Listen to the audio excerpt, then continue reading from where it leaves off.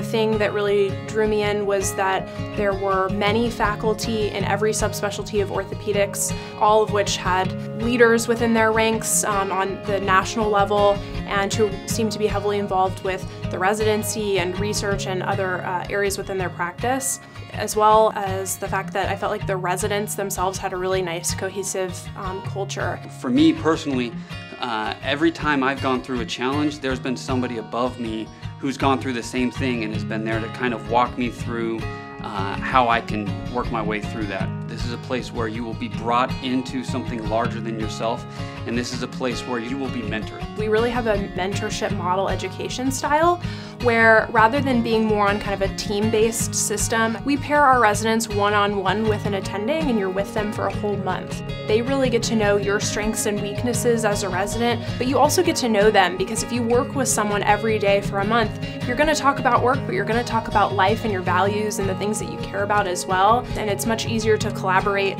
when you've had that relationship with them. My experience with this residency was that it was seamless between the traditional academics at Carolina's Medical Center and then with the world-class doctors at Ortho Carolina. It was intimate throughout the whole time. Everybody knew who I was, what I needed to do, what I needed to get better at, and then they all were invested in me, and I felt that investment. Intern year, you're learning to be a doctor.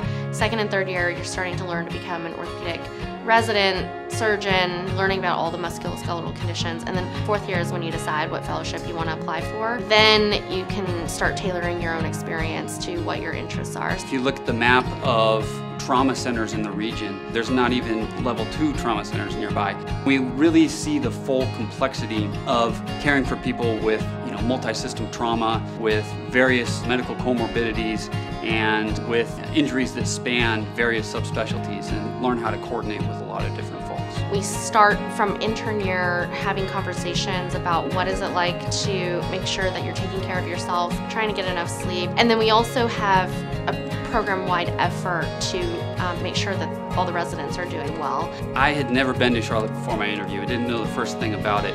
And what I found is that it's really a place where there's so many different living environments that you can kind of find the experience you want. And I think that's what's really unique about Charlotte, is that there's those different pockets of the city that can kind of match up with the experience of wherever you're at in life. I remember when I first came to Carolina's Medical Center, the thought that I had was, man, this is a place that says that if I want to be 100% academic, I could be 100% academic. If I want to be 100% in the community, I'll be 100% in the community. But what they cared about is that you better be the best at doing it. I think if you have people that finish their residencies and can say, it is what I thought it was, that's a place that you should probably be going to.